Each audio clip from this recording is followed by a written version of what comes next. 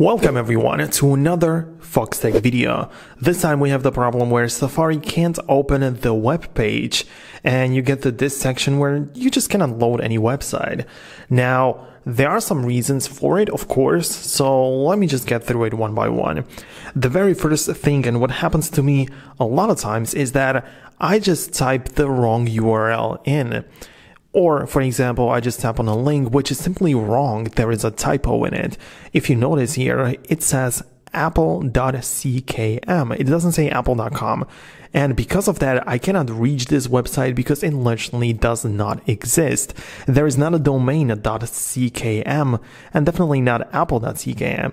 When I go to apple.com, you can see that it just loads it up properly. So the very first option could be simply a wrong link, so the problem is on your side. So if that happens, then chances are that you get the wrong link. Just find the correct one or use Google or any other search engine to type that in. Don't try to get to a very specific URL if you don't know the exact one.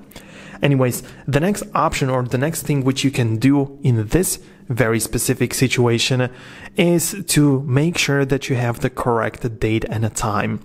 Some websites will not allow you to get or open them unless you have the correct time set.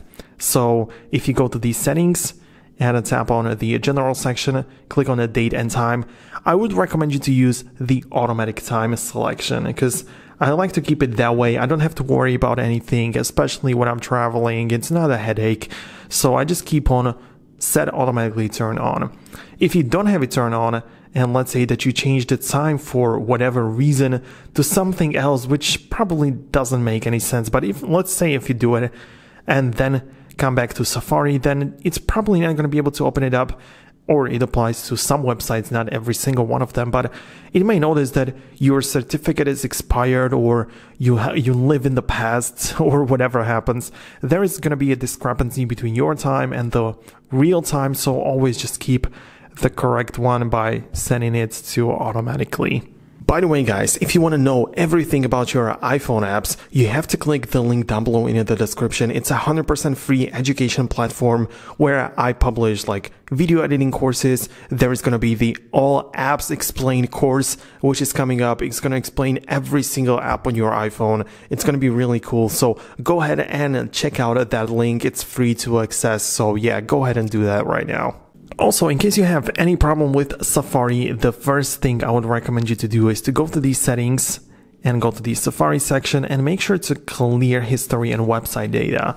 This is very useful because you don't really rely on the past. You just clear every single past thing or the cookies. Every single thing is going to be clean and fresh. Everything's going to be reset. So make sure to do that and then try to access the web pages. Chances are that this is the reason why it just cannot load. And also, the next option, in case you use it, and not every single person uses VPN, but if you do use it, try to disable it for the time that you're trying to get to that website. If you cannot get to it because you have VPN enabled, chances are that there are some geographical limitations going on or something else. You just necessarily don't need a middle part in there. You don't really need you can see that you get to internet directly, not through a VPN. So you don't really need that middle person there, like the VPN in that case. So just disable it and try it out without it. And also keep in mind at the end that you should have the latest iOS updated, because you cannot really update Safari from the App Store.